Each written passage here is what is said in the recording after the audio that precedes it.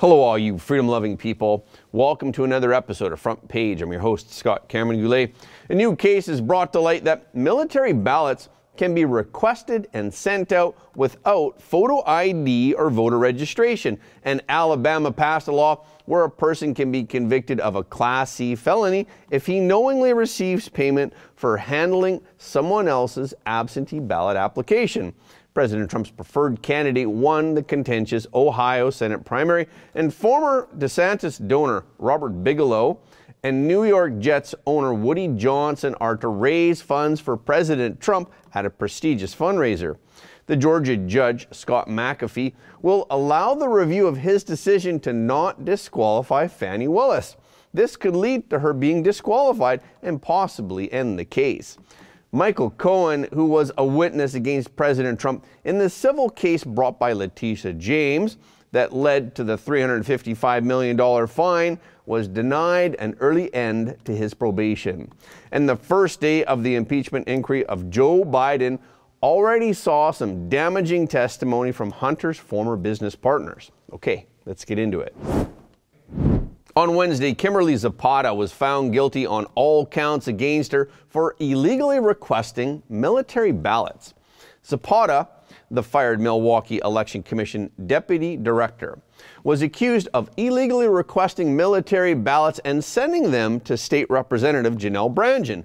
Brandgen then reported Zapata to the authorities.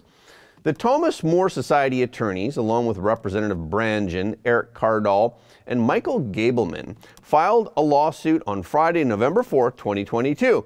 In this case, the prosecutor said that Zapata used her position to cheat.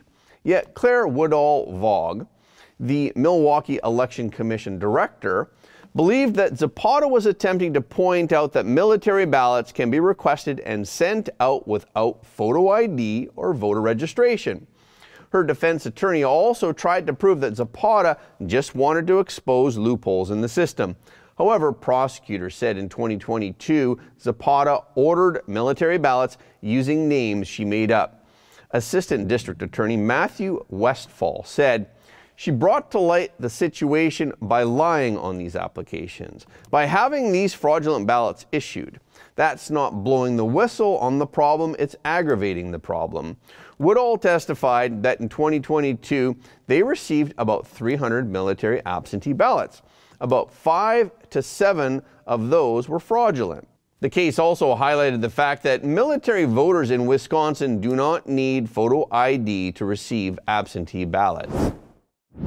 On Wednesday, Alabama Governor Kay Ivey signed Senate Bill 1, SB 1, into law as part of the Republicans' efforts to enhance election security. The law has sparked several reactions across the state. State Senator Garland Gudger and State Representative Jamie Keel sponsored SB 1. The bill introduces stringent measures against ballot harvesting. It aims to enhance the fairness and integrity of Alabama elections. Under the bill, a person could be convicted of a Class C felony, which is punishable by up to 10 years in prison. That is, if they knowingly receive payment or gift for handling someone else's absentee ballot application, such as by pre-filling the application. Paying a third party to handle an absentee ballot application is now a Class B felony, which is punishable by up to 20 years in prison. There are exceptions to SB 1, though, for people who require assistance when disabled, blind, or unable to read or write. In addition, SB 1 applies to overseas military personnel. The Fed took the punch bowl away from the party again. The stock market's been betting on March rate cuts, but not so fast. All three indexes got pummeled on the news that rate cuts were off the table. Is this why JP Morgan and UBS are calling for a 23% drop in the S&P? This is the longest time in history between recessions. The recession indicator is ringing its most severe alarm in 40 years. Either you think Bidenomics is working or you're thinking about buying gold and silver to protect your retirement. It's time to call the proud Americans of the Patriot Gold Group. Call them today before it's too late and tell them that Front Page with Scott Goulet sent you, and you'll always get the best in class service from Patriots, protecting Patriots. The Patriot Gold Group has the no fee for life IRA, where your IRA or 401k can be in physical gold and silver, and you may be eligible for the no fee for life IRA on qualifying rollovers. So call the toll-free number 888-857-0495 and get a free investor's guide today. Patriot Gold Group is Consumer Affairs' top-rated gold IRA dealer 7 years in a row. Again, call 888-857-0495. That's 888-857-0495. On Tuesday, President Trump made a clean sweep of the presidential primary contests. Republicans held nominating contests in Arizona, Florida, Illinois, Kansas, and Ohio.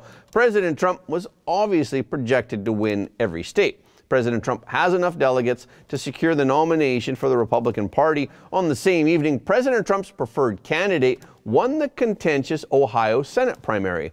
Before heading into Tuesday's contest, businessman Bernie Moreno received endorsements from President Trump, along with Wyoming Senator John Barrasso and Ohio Senator J.D. Vance. Moreno's win over both State Senator Matt Dolan and Ohio Secretary of State Frank LaRose was proof of President Trump's influence in the contest. Moreno now will face Democratic Senator Sherrod Brown in the November contest. This is widely regarded as one of the Republican Party's best opportunities to win a seat in the battle for the upper chamber. On April 6th, a billionaire enclave in Palm Beach will be staging one last major fundraiser for President Trump. This will be a huge donor event hosted by mega investor John Paulson. Tickets for the event start at $814,600 for a seat at President Trump's table. Other seats are a mere $250,000. The event at Paulson's home will be one of the final events of the Palm Beach season. The co-chairs of the inaugural leadership dinner include hedge fund billionaire Robert Mercer and his daughter Rebecca. This is while 2 years ago they told friends that they had no plans to help President Trump's 2024 campaign.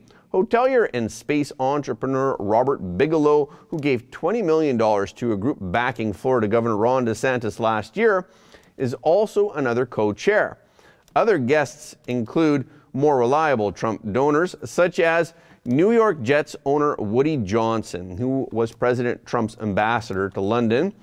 The guests also include Wilbur Ross, who was President Trump's Commerce Secretary, and Linda McMahon, the co-founder of the World Wrestling Entertainment.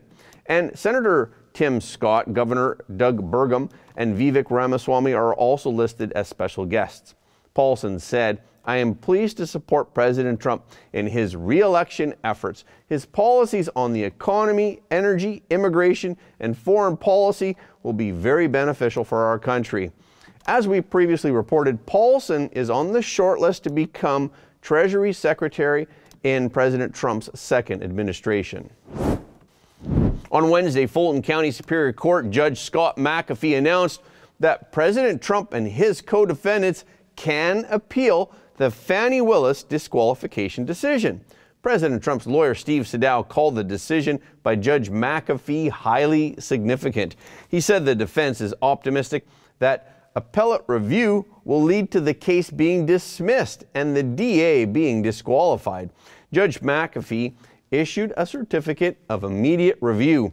McAfee said, upon review of the defendant's joint motion for the certificate of immediate review, the court finds that the order on the defendant's motion to dismiss and disqualify the Fulton County District Attorney issued March 15, 2024, is of such importance to the case that immediate review should be had. The defense now has 10 days to submit an application to the Georgia Court of Appeals. Then the Georgia Court of Appeals has 45 days to decide whether they will hear the case. On Wednesday, a federal judge refused to grant Michael Cohen's request for early supervised release. Judge Jesse Furman of the U.S. District Court, Southern District of New York, issued an order suggesting that Cohen perjured himself. Judge Furman said that he denied Cohen's request for early release from court supervision that followed Cohen's 3-year prison sentence for crimes including tax evasion, violating campaign finance laws, and lying to banks and Congress. Following the judge's refusal this time, Cohen has failed 4 times to end his probation. The judge also explained why Cohen should serve out the full supervised release, which ends in November. Judge Furman said Cohen's ongoing and escalating efforts to walk away from his prior acceptance of responsibility for his crimes are manifest evidence of the ongoing need for specific deterrence. In a statement posted on X, Cohen said that he believes Judge Furman's decision is legally incorrect. However, President Trump's lawyer Alina Habba said in a post on X that Judge Furman confirmed what we already know, that Michael Cohen committed perjury and should be prosecuted. As the Manhattan DA says on their website, one standard of justice for all. On Wednesday, the first public hearing in the House Republicans' impeachment inquiry into President Joe Biden was held. During the inquiry, 2 former business partners of Hunter Biden testified extensively about their experiences. They mainly repeated claims that were made in their closed-door interviews, that the Biden family patriarch Joe Biden was involved in his son's dealings with foreign clients in various ways. These allegations starkly contrast President Biden and the White House team's repeated assertions to the contrary. The committee is still struggling to get answers directly from the Bidens in order to address the differences between these partners and Biden's testimony. Another obstacle to the investigation was Hunter Biden's refusal to appear. Hunter reversed course from his previous demands to testify in public. He told the committee that he would not appear at the March 20th public hearing. Hunter Biden's lawyer cited a scheduling conflict with his upcoming court date in California, where Hunter is alleged to have violated 9 tax laws. Hunter's lawyer also expressed concern about the partisan nature of the inquiry. Both witnesses, Jason Goulet and Tony Bobulinski, alleged that the Biden family used their names and access to Joe Biden to sign deals worldwide. They recounted specific times when Joe Biden was in direct contact with Hunter Biden's associates through phone calls and meetings. Goulet appeared virtually at the hearing from an Alabama prison. He is serving a sentence for his participation in a fraudulent tribal bonds scheme with Devon Archer. In his opening statement, Goulet said, "The entire value add of Hunter Biden to our business was his family name and his access to his father, Vice President Joe Biden." Goulet testified about a specific 2014 phone call when then Vice President Joe Biden called into a meeting that Hunter Biden had organized.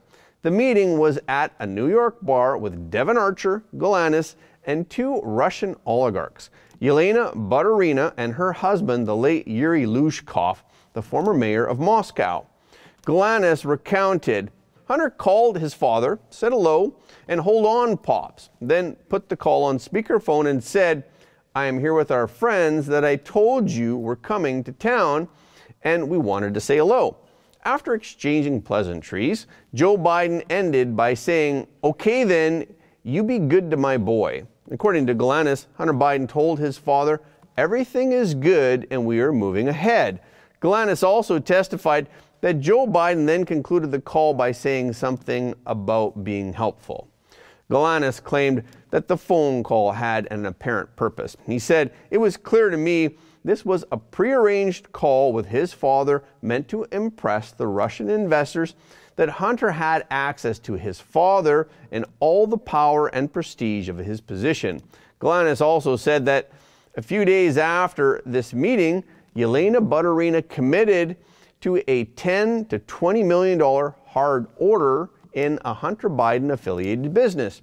Tony Bobulinski, the only witness who appeared in person, explained how he met with Joe Biden personally. Bobulinski is a retired lieutenant in the U.S. Navy. He was the CEO of Sinohawk Holdings, which was the partnership between the Biden family and the Chinese, operating through CEFC and Chairman Ye Jianming. Bobulinski described one meeting with Joe Biden in May of 2017. He said this meeting was shortly after Joe Biden left office as vice president. Bobulinski said Hunter arranged the meeting between his father and me at the Beverly Hilton in Los Angeles on May 2nd, 2017. The sole reason Hunter wanted me to meet his father was because I was the CEO of Sinohawk, the Biden's partnership with CEFC. I was a business associate. Bobulinski described the meeting in detail by saying, as I said earlier, before Joe Biden showed up, Hunter and Jim Biden coached me, sort of outlined that we wouldn't go into a lot of details. So through the 45 to 60-minute meeting that I had with Joe Biden, it was about 10:40 p.m. after he flew across the country. We talked about my background, my family's military background, the different business ventures I've done around the world, and the family I worked with. Bobulinski's recent testimony contradicts the closed-door testimony from both James and Hunter Biden. Bobulinski accused Hunter Biden and James Biden of perjuring themselves before the Oversight Committee. Bobulinski explained the alleged contradictions by saying, in his transcript, Hunter confirms that meeting with Joe took place and incriminates his uncle Jim for perjury by confirming it. Bobulinski also accused Jim Biden of lying to the committee. Bobulinski claimed Jim Biden also lied extensively throughout his transcribed interview before the Oversight Committee on February 21st, and ironically, Hunter Biden, in his own testimony as outlined above, confirmed that Jim Biden perjured himself. In addition, GOP Congressman Byron Donalds dropped receipts proving Joe Biden obtained money from CEFC, which is the energy company that is linked to the Chinese Communist Party. Okay, now to the money flow, because this is where the rubber meets the road. On August 3rd, they actually stipulate through WhatsApp text messages the exact stipulations of the deal. On August 4th, $100,000 is wired into Owasco PC from CEFC infrastructure. Mr. Chairman, I want to submit for the record a portion of the bank statement for the time period August 3rd of 2017 to August 31, 2017, stipulating $100,000 going from CEFC into the bank account of Hunter Biden through Owasco PC. Without objection, so ordered. On August 8th, 4 days later, $5 million is then transferred from the Northern International Capital account of $5 million to Hudson West III. Hudson West III is a bank account controlled by Hunter Biden and Mr. Gong Wang, a.k.a. Kevin Dong, who is a CEFC associate. That money comes from the Northern International Capital bank account that is tied to the CCP. Mr. Chairman, I want to submit for the record the bank statement demonstrating that transfer. Without objection, so ordered. Okay, moving on. On August 8th, the same time period, there is a wire transfer of $400,000 to Owasco PC from the Hudson West III bank account. That $400,000, Mr. Chairman, I have the transfer records in the bank accounts from the August time period. I want to submit that for the record. Without objection, so ordered. Now, here's where the fun stuff comes in, everybody, and I got a minute to do it, so we're going to get this done. On August 14th, there is $150,000 that is transferred from Owasco PC, which is controlled by Hunter Biden, to Lion Hall Group, which is controlled by James Biden. I have the records here, Mr. Chairman, of the $150,000 that has gone to Lion Hall Group from Owasco PC. I want to submit that for the record. Without objection, so ordered. On August 28th, and I believe we have a screenshot for everybody in the room. On August 28th, Mr. Chairman, we have the withdrawal ticket from Lion Hall Group that is signed by Sarah Biden, who is the wife of Jim Biden, for $50,000 to withdraw from Lion Hall Group. I want to submit that withdrawal receipt for the record. Without objection, so ordered. On September 3rd, on August 28th, actually, Mr. Chairman, we have the deposit reference into Sarah Jones Biden's account on the same day she withdrew it from Lion Hall. I want to submit that. Without objection, so ordered. Last document. On September 3rd, 2007, from Sarah Biden's own personal account, there is a check that is written to Joseph Robinette Biden, Jr., the President of the United States today, for $40,000, signed loan repayment. A loan repayment, by the way, that Joe Biden's own personal accountant, Mr. Eric Schwerin, has no record for. I want to submit that for the record, Mr. Chairman. Without objection, so ordered. To the members of the committee, it is clear that the source of this money came from CEFC, and that CEFC is a company that is directly linked to the CCP and actually the chairman of the CCP, the chairman of the Chinese Communist Party, Chairman Xi Jinping. With that, I yield. The impeachment hearing was later concluded after Maryland Representative Jamie Raskin filed a motion. Mr. Chairman, I just have a parliamentary inquiry. But we've heard for months now and seen the photo of that BlackBerry with the cracked screen. Does the committee have in its possession the data from Mr. Bobulinski's phone from which he's allegedly taken these pictures? Because I think we need the data that they keep referring to. And maybe Mr. Bobulinski could just turn it over to us, or we could subpoena it today. We have the images that we have shared with you. Right, I saw the picture of the cracked BlackBerry, but do we have the underlying texts that are being referred to by my friend Mr. Palmer?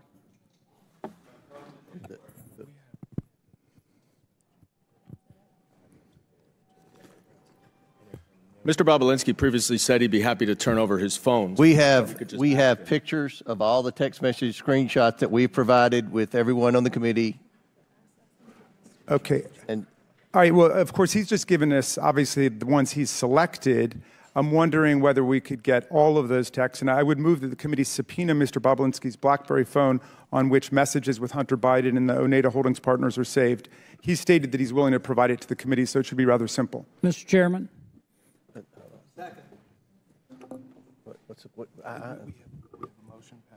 Yeah. Okay, there's a motion to subpoena Bobulinski's BlackBerry. Yeah, with the texts that were just referenced by Mr. Palmer. Chair recognizes Mr. Jordan. I move the table the motion. There's a motion to table. I request the motion is to table is not debatable. As many as in favor of tabling may signify by saying aye. Aye. All those opposed signify by saying no. No. In the opinion of the chair, the ayes have it, and the motion to table is agreed to. Mr. Chairman, what we're doing is we're tabling evidence here, which you keep relying on, so I'm going to ask for a recorded vote for that. Yeah. That just makes no sense. A recorded vote is ordered. We'll suspend for a moment. We'll suspend for a moment. We don't, this is a committee hearing. We don't have the clerk. Will somebody go find the clerk? I know.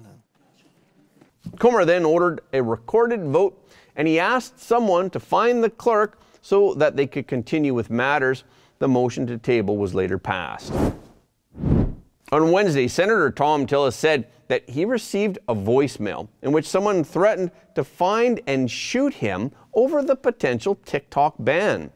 Tillis said in a post on X, TikTok's misinformation campaign is pushing people to call their members of Congress, and callers like this who communicate threats against elected officials could be committing a federal crime.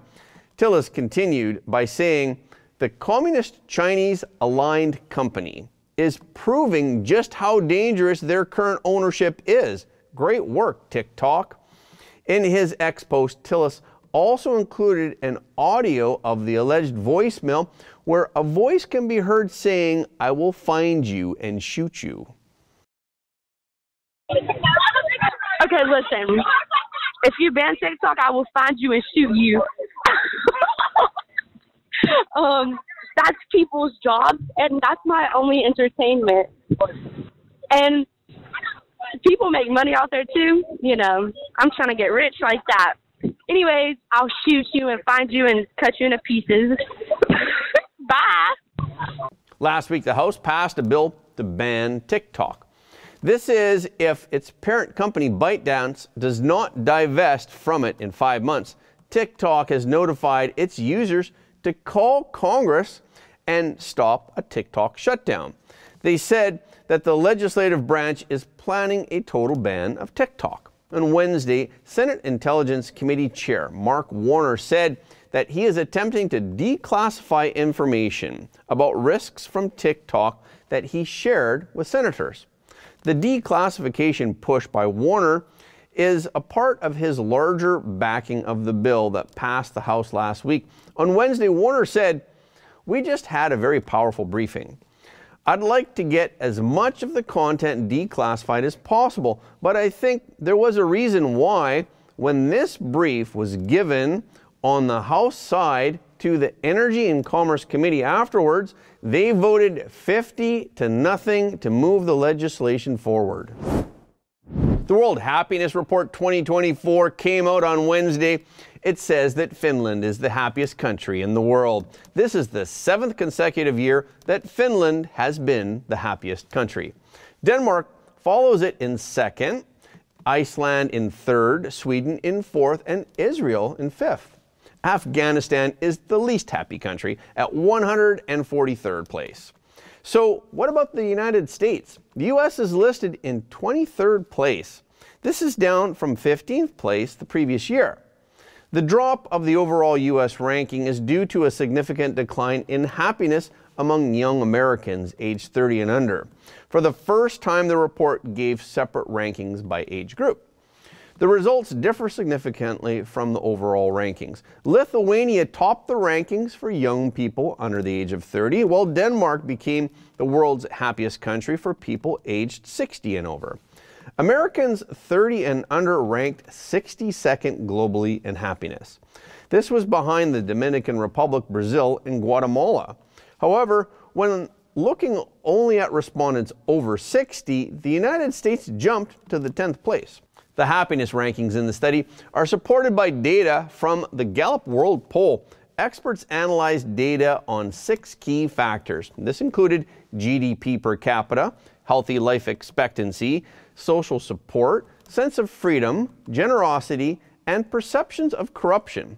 Of course, the ranking itself is only based on the answers given by the respondents when scoring their own lives. And that's a wrap for this episode. Thank you so much for your support of Front Page. Please remember that every like, comment, and share helps more people to see the truth. If you haven't already, please subscribe. And if you have already subscribed, we thank you, but please double check to make sure that you're still subscribed, because some of our audience have reported that they're somehow unsubscribed without their knowledge. We've also heard that many of you don't get notifications of our videos anymore on YouTube. So when you do subscribe on YouTube, please make sure to tap the notification bell as well. Okay, this is our show for today. Thank you so much for tuning in. If you like what you heard today, please don't forget to like this video and share it with your friends and family, because everybody deserves to know the truth. Again, thank you for watching Front Page, and we will see you next time.